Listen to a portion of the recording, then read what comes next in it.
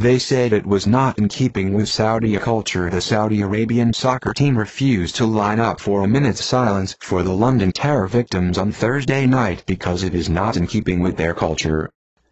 A spokesman for Football Federation Australia explained they were told a minute of silence was not in keeping with Saudi culture ahead of the match. Fans were left outraged at the display ahead of the World Cup qualifier against Australia in Adelaide.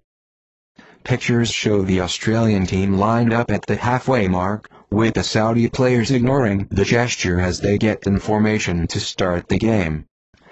Saudi players on the bench refused to stand for the minute's silence. Minute silence for London terror. Saudi players wandering around like they don't give a f *****. Saudi fans shouting the whole time #AUSVKSA, a man named Adam tweeted. Others called for official measures to be taken against the team. I hope FFA call out Saudi Arabia on the clear lack of respect shown prior to KO.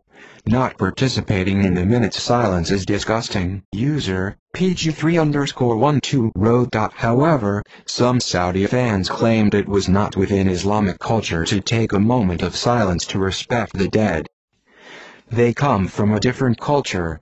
They just don't understand the point of being silent for a minute to show sadness.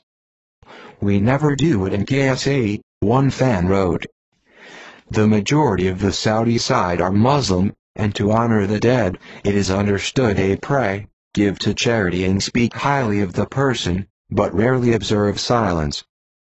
Minutes of silence are a common occurrence in the Premier League, and Muslim players are not known to boycott the mark of respect.